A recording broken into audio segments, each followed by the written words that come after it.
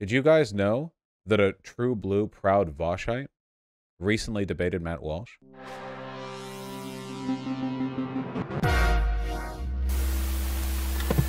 They sent me an email. The person after the next person to fill this space sent over and asked, well, how did I do? Normally, I don't go over, people asking, how did I do? But hey, Matt Walsh, I've always warned people, it is just generally speaking a bad idea to debate people in positions like this because, again, the audience is against you. They have the microphone. The person on the podium has a bunch of power that they can use. They have like the implicit biases towards them in their favor. It's a really difficult environment to like meaningfully challenge somebody who's acting in bad faith. I want to be clear though, like, I don't think there's anything wrong with publicly confronting bad people. It really depends on like the mood or like the nature of the issue, Your average blubbering, blustered Republican politician, if confronted meaningfully by like a journalist or something, I think would sound really bad, right? Like if you got like, I don't know, Lindsey Graham and on a podium and you were like, hey, Lindsey, and you like, just some probing question or whatever, ask them about this, that, the other. I think they generally do pretty poorly. It can be valuable confronting them like that. But there's a difference between that and like going specifically to a political foundation where a guy who's a paid and trained liar is up there with like pre-constructed answers to everything you're going to ask him on. It's a different environment, You're not here to call them out. You're here to be like food for the, for the trough, essentially. Anyway, let's see. How'd they do? I haven't watched it. Maybe it's going to look like so bad and I'm going to be like, "Oh no," hopefully not. I hope that doesn't happen. Oh, wait a second. Didn't the guy who emailed me say that there was like sneaky editing that was done? Oh, I think I remember him saying that. Hold on. Here's the live stream link. I start at 41:30. A lot of my discussion has been clipped out, either due to censoring or just bad audio-visual, not really sure. And the audio sucks, so I'll attach a link to the video I took on my phone during the whole discussion as well. Heads up, the quality on that isn't amazing either. I was more focused on speaking than getting a good clip. That's a bad thing, right? That's a bad thing, that their suicide rates are so high. Yes, high suicide rates are very And so, one of the best ways to improve those is by providing gender-affirming care, which studies. You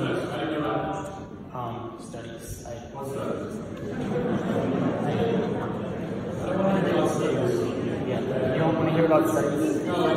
Yeah, sorry guys, it's pretty much impossible to make out what's being said here. Why did they edit out portions from the original YouTube link? Put, as you say, the benefit, the well-being of human beings above the truth, and what I'm telling you is that is the ultimate false dichotomy. We do not have to choose between those two. In fact, there is the ultimate well-being for a human being is to live in the truth with a deep recognition of truth, and that's how you. I mean, this isn't a new thing. I mean, we do this already with. Are you joking right now? This is the official video live stream. Okay. Hey, friend Vaushite. Okay, congratulations. You must have done brilliantly. All right, because every trick in the book has been deployed in order to keep your voice from making its way to the air. They are literally like every conceivable alteration. What's going on here? They did the cut. They cut out stuff from a live stream, and then there's the audio blowout, and now the audio's gone.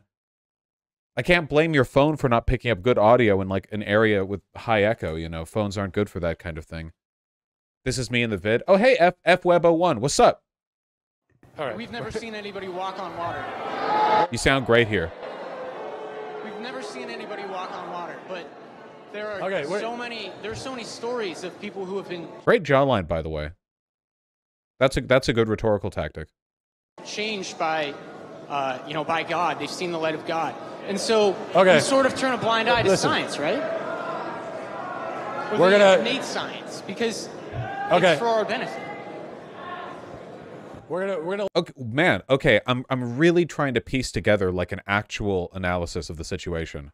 It seems like you approach this in a conversational, lighthearted, and non-confrontational fashion, which I actually think is really good. I think generally speaking, in environments like this, like if you're going to go hard, you basically just need to be a protester in the sense that you're like shouting them down. And if you want to actually challenge them, you have to provide no hostility, because they'll use any hostility from you as an excuse to go on like a 3-minute sanctimonious rant. Matt right now looks really weak. You guys can't see because it's behind my camera. He's literally clutching the front of the podium like he's a kitten making biscuits. Like he's been doing this for like 20 seconds. He's literally like trying to pull up the podium to hide behind it. Now, I don't know for a fact that you did or said anything in the audio version of this, like in the stuff I can't access, to make him like this. But for somebody who has had media training, the fact that Matt Walsh is looking like this is really embarrassing. Like he's basically doing like a visual showcase of the what not to do's in terms of like public speaking and body language. And this literally does look like a Virgin versus Chad meme. Like, I'm not kidding. Your jawline helps you out here, but you're literally mogging him in a separate camera frame. It's insane. So that's good. You opened by trying to establish the shared belief that high suicide rates are bad, which, you know, I mean, yeah, you build a platform, you build a base. And then I can't make out anything from your phone audio. I'm sorry. And we're here with this audio.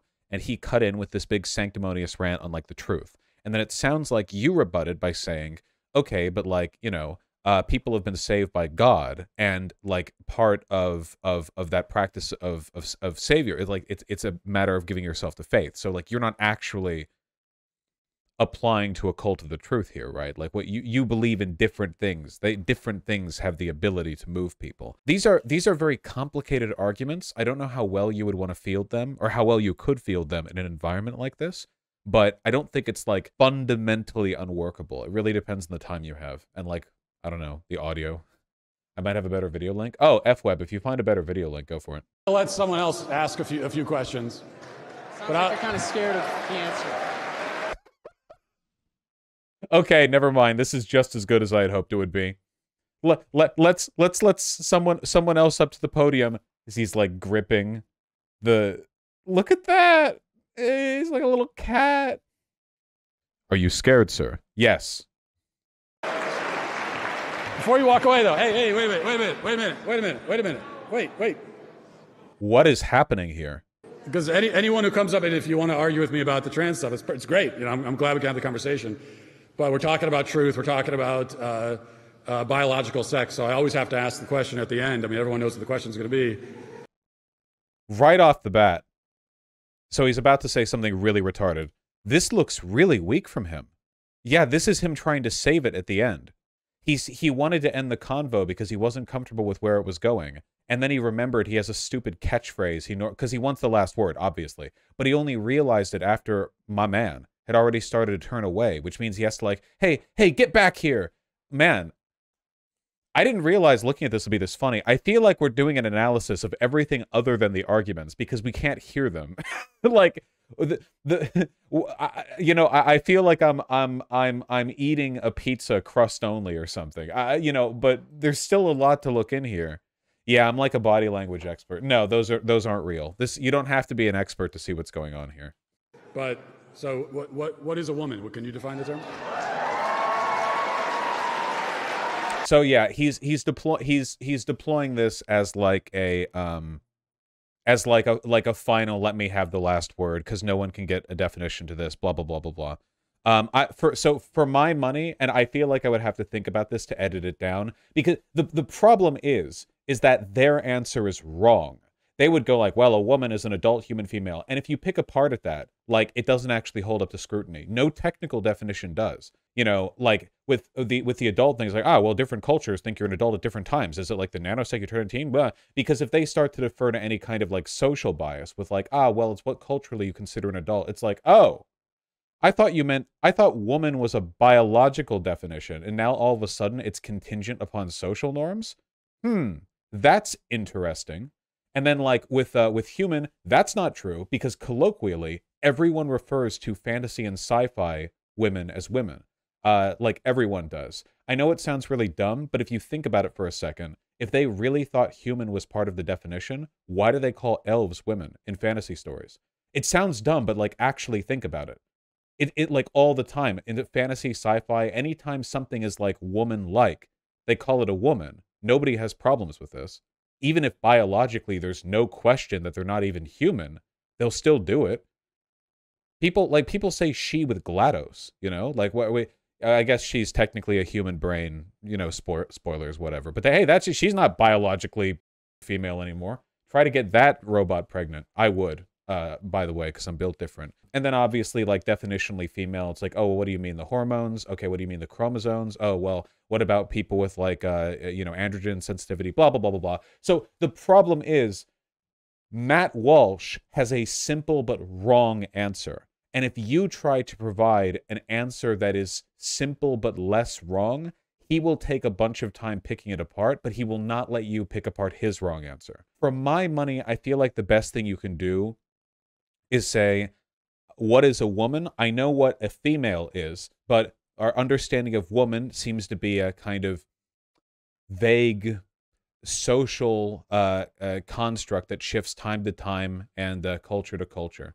That's like really open to attack, but you would have to attack their counter answers because obviously there's a million things they could say to that. But there's no real way to address this topic without getting at the fundamentals of etymology. You know, so a good example of this would be let me try to think. Okay.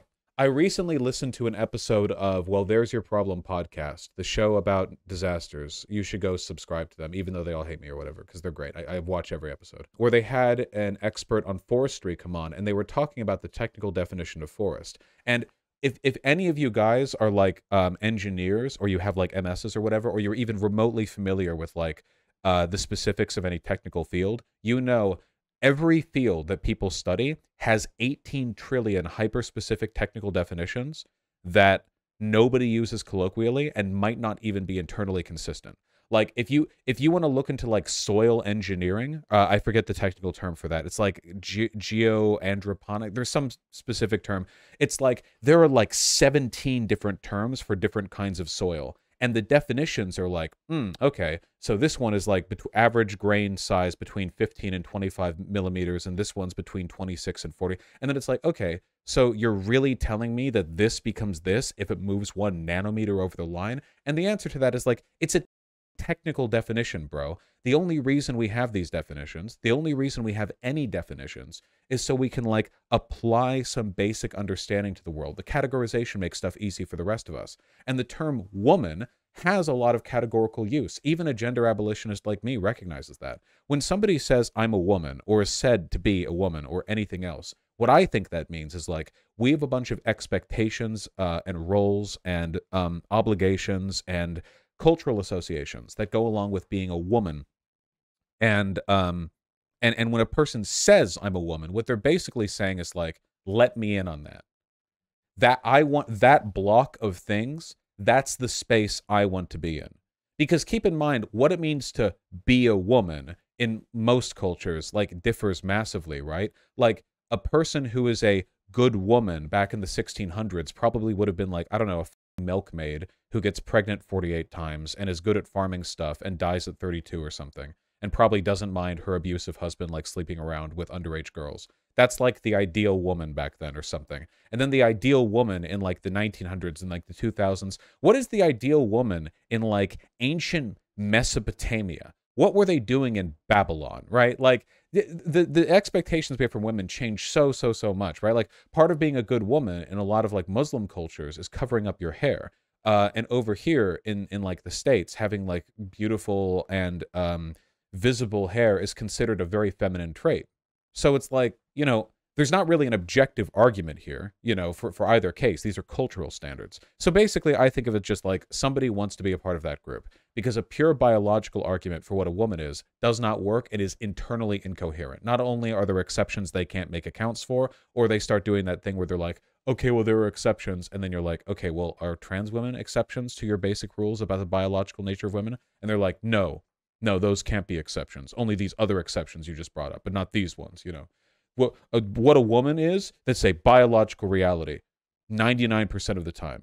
But the 1% can include trans people. Only other things. It's just stupid. So anyway, so what's the short answer? There isn't a short answer. That's the problem. That's why people like Matt Walsh and grifters like him are so hyper-fixated on the what is a woman question. Honestly, I feel like rhetorically speaking, it might actually be more effective to twist it around on them, where you ask, hey, Matt, what's a woman? He's like, an adult human female. And then you do the thing I did, where you're like, oh, well, different cultures say that adulthood begins at different times. So you saying that one person would be from a woman in one culture and not in another for no reason other than social standards? And then he'd be like, probably, oh, well, I mean, like, you know, adulthood in the sense of like you turn 18. Or, ooh, do you think he would say post-pubescent? It is Matt Walsh. Actually, I've never gotten an answer to that from a conservative.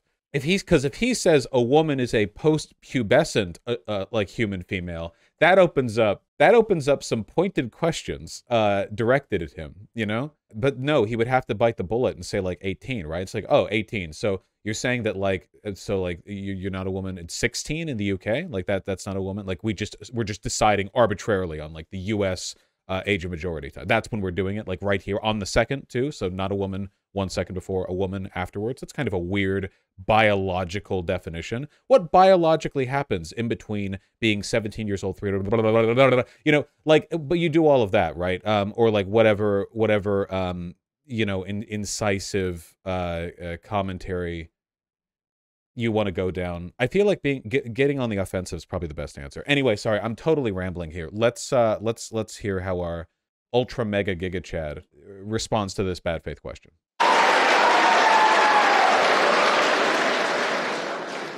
I think the answer to what is a woman is a person who aligns with feminine traits that we traditionally associate with females.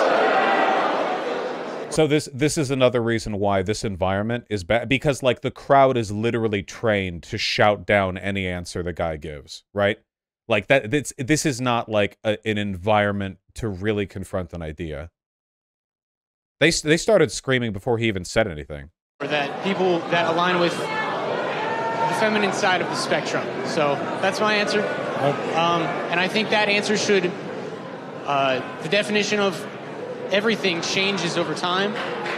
And as we continue to learn more about what humans can really be, I think that can continue to grow. And I hope you understand that. Okay, actually, that's actually a really good answer. You're continuing with the like making an appeal and the kindness and so on. Everyone else is murmuring too, and the reason for that is because you're not saying anything like super incisive they can cling on to. That was really good, actually. The nature of this question makes it almost impossible to answer in this environment, but I genuinely feel like that carried really well. Not just that, but your cadence too. You're not, okay, guys, this is a really subtle thing, but this is actually really, really important, okay? When you're dealing with an audience that's attacking you like this, all right, people respond with jeering in response to certain audio-visual cues. And he is toning down the aggression by not emphasizing any of the lines that he's saying. He's not saying anything as though it's meant to be a punch or a blow. He's not delivering any of these lines as though they're meant to be a confrontation. He's answering in a neutral but emphatic and emotionally enthusiastic, I'd say, or like engaged tone, which is really difficult to intuitively attack, you know? It's really, really difficult to listen to that and just like feel mad at them. Whereas if he was like, listen up, a woman is anyone who defines themselves as one, like they wouldn't even finish the sentence before people be scream jeering at them. You know what I mean? It's actually really well handled. Okay. But I just want to make clear that you... And talking over him, Chad. I can't hear you. As soon as I brought up a point that I can't hear you, pretending I can't hear him. Actually, with how the audio's been going, he might actually not be able to hear him. Didn't want to respond to, so... I couldn't hear what you say your last comment. I was just saying I want to point out that you asked me to leave as soon as I brought up something you didn't want to respond to. So what did I want to respond to? I will freely leave. I mentioned religion being a source of where we deny or look. He doesn't want to be here so badly. There's nowhere on earth he wants to be less than this place right here. Past science for the greater sense of humanity. And you asked me to I did leave. respond to that. Okay. I responded to that quite directly. So I'm sorry, I can't hear you. all right. Thank you for your question. Next question. So, I still can't hear you. I can't hear you. You got to speak up. All right. Thank you for your question. Okay. Okay. This was actually really good. You're repping the flag well. I hope you passed out little Vaush stickers to people in the audience. That was really good. Oh my God.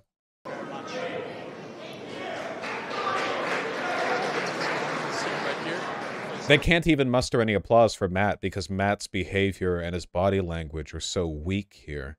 Yeah, look at him. I do want to just if we could follow up on one point, a woman is someone who aligns with feminine traits. Two problems. Oh my God, oh my God, he took a second to chill, and now he's responding after explicitly already having that guy leave. Oh my God, dude. He's going for the clap. Well, he got really weak claps after that other guy left because, like, again, he's not presenting himself as very strong here. And now this? With that, number one, you are reinforcing very strictly the very gender roles the left has spent decades trying to tear down. But number two, what does the word feminine mean? The word feminine. Well, I mean, as a gender abolitionist, I guess I agree, but it's like a temporary holding point, right? Like, you're not really reinforcing gender norms by saying that being a woman is associated with femininity in the context where everyone already believes that. You're basically just pointing out, like, colloquially, what we already have. He said spectrum. Yeah, he said spectrum, which he won't address because he has to pretend there is no spectrum. But he's gonna pretend that what my boy said was like a woman is when a person wears a dress or something, which is not what he said. But it's again like he's just like shower arguing now. Means things that are associated with women, and so you're defining woman by saying the people that do things that are associated with women, and so that's a circular definition. Doesn't make any sense. Okay. Also, man, this meme that circular definitions don't work is completely made up. By the way, the idea that the only thing first of all, definitions don't have to do anything. They're not like. We just construct, we make it up. They're not like mathematical proofs where you're trying to describe the universe in some kind of like provable and repeatable fashion. You're literally just making shit up. You can make terms up that have no definition other than themselves, Like there's no problem with that. If you think that that's not useful, you can try to make an argument for a more useful thing. That's fine. But the idea that a definition is like isn't. Also, definitions can often be circular if we don't have that many terms associated with them, Yeah, what is a book bag? A bag that holds... Yeah, no, like, it's like a book bag. There's like 15 definitions for a book bag. It's like, well, what like, logically, is it like a book that looks like... Or like a bag that looks like this? Or a bag that holds books? Or like, what is the definition of a chair, right? Like, depending on how technical you get, it's like, okay, well, a chair is a horse, It's just really stupid. The real question is, how useful are these definitions? But nobody asks that question because the moment you get in that direction, you start, like, asking really fundamental things like, maybe gender is, like, a really stupid idea after all. Do we really need it? And then people don't want to go down that road because it's scary. Definitions aren't real. We don't find them or discover them. We construct them for our own purposes. Yeah. People don't like the semantic stuff. They don't like linguistics. Linguistics is very powerful stuff. People don't understand how far down that rabbit hole you can go. That's not true. I found a definition in the forest yesterday. Yeah, based. We'll use that one then. Anyway, to my boy, who I don't know if they're still in chat, you did very well. Thank you for showing that to us. I'm sorry we couldn't go over all of it, but I think we got a lot out of what we did see. One of the best examples that I can think of like the circularity of definitions is the idea of whether or not somebody is cool. Basically, almost any subjective descriptor of a person is going to fall into this trap, where like a person is cool when they act in ways associated with what is cool. You can come up with synonyms for cool, like, oh yeah, somebody being cool is when they're being rad. But you can't, like, that's just circularity with synonyms. you're not actually getting at the definition. And the honest like definition there is just we created a term to describe a vibe. That sounds anti-scientific, but what it really is just like, it's linguistics, baby. I actually think there's more harm in like trying to force a kind of like scientific positivist attitude into everything ambiguous in the world than there is in accepting that things that we create, like definitions, are naturally going to be subject to bias and ambiguity, you know? Man, what's that line from the Bachelor, man? The reality of truth does not do as much good as its illusion does harm. Was that it? Oh, man. You can have a definition outside synonyms, but it can never actually hold the scope of the word. Yeah, you can come up with, like, associated concepts. You can try to, like, bite chunks out of it, but you can't really encapsulate cool, you know? There is no single one perfectly captured definition of what is cool, outside of being cool is when you're cool. It's cool to be cool. That's the only fully 100% captured, like, effective, all-encompassing definition you'll get. And everything else will just be attempts at gesturing at that central truth. It's complicated. The definition of cool is adult human cool. True. All words are like that? Yeah, well, the difference is that technical definitions are usually made with an understanding that they're arbitrary. Like, when people say this kind of soil is 15 to 25 millimeters and this kind of soil is like 26 to 40 millimeters, if you ask them like, hey, what if we made the first soil definition 15 to 26 and the second one 27 to 41? Huh? They'd be like, shut the fuck up. Can you objectively explain to me why micrograin soil can be no larger than 6 millimeters when in reality 6.5 would still be essentially the same? Shut up. Shut up. This is a gun. Shut up. Like, it's like, literally though, like, they would simply break your legs, right? Like, why objectively is that the case? Yeah, yeah.